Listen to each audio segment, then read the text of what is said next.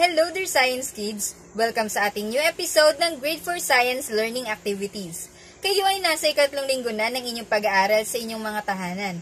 Kaya naman ako ay narito upang kayo ay gabayan sa inyong pagkatuto. My name is Teacher Lariza at narito na ang ating new episode para sa Grade 4 Science Activities. Science Learning Episode: Changes in Solid Materials. In our last science episode, you have learned the ability of the materials to float and sink. For a quick review, let us identify these materials whether they float or sink in water. Number 1. Number 2. Number 3. Number 4. And number 5. Wow!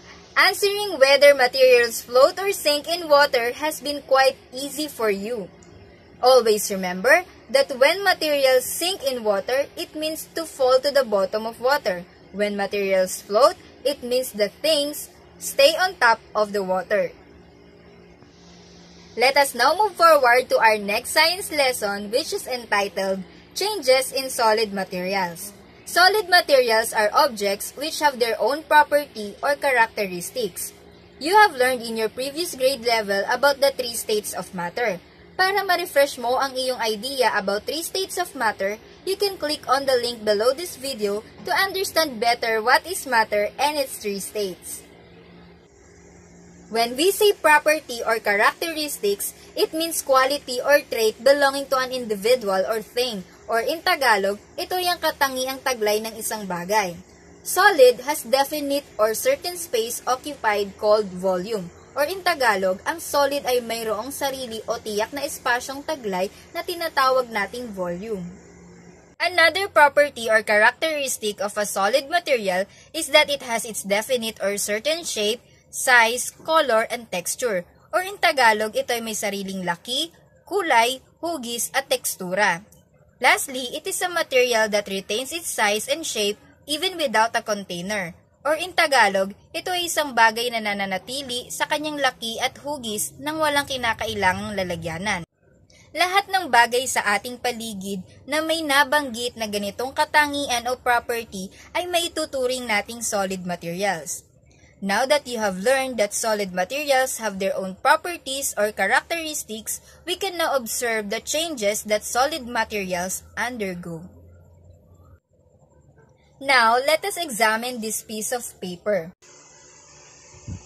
The size of this paper is 8 inches by 11.5 inches. The shape of this paper is rectangle. The color of this paper is white. And lastly, its texture is smooth. Now, can you think of different ways to change the properties of this paper? Ano-anong mga paraan ang naiisip mo? This solid material can be changed through many ways. We can cut it, tear it, twist it, fold it,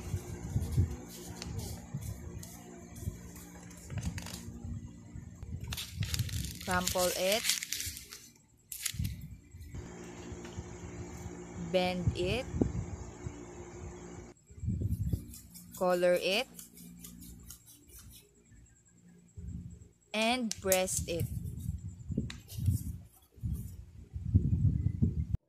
For example, when we crumple this paper, magbabago ang texture nito from smooth to rough. When we cut it or tear it, magbabago naman ang shape or size nito. Kung ito naman ay kukulayan natin, magbabago ang color nito. Therefore, ang property ng isang solid material ay nagbabago depende sa kung anong proseso ang pinagdaanan nito. In our today's lesson, we will focus on describing the changes in solid materials when they are bent, pressed, hammered, or cut. Let us now first unlock the terms that you need in understanding this concept. Number 1 is malleability. Malleability is the capability of a material to be hammered into thin sheets or change its shape by hammering. Or in Tagalog, ito ay ang katangian ng isang bagay na mabago ang kanyang hugis sa pamamagitan ng pagpukpok dito. For example is ang tansan. Ang tansan ay maaari nating mapanipis sa pamamagitan ng pagpukpok dito gamit ang martilyo, katulad ng example na ito. Next is brittleness. Brittleness is the capability of a material to be easily broken, cracked, or snapped.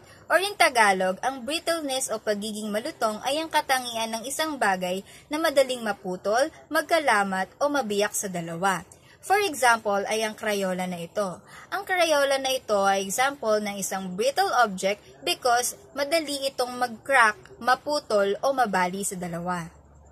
Lastly, we have ductility. Ductility is the ability of a material to have its shape change without breaking or losing its strength. Or in Tagalog, ang ductility ay katangian ng isang bagay na mabago ang kanyang hugis nang hindi ito nasisira o nawawala ang strength o tibay na mayroon ito. For example ay ang copper. Ang copper ay pwede nating gawing copper wires nang hindi ito nasisira o napuputol at ganun pa rin ang tibay na taglay nito.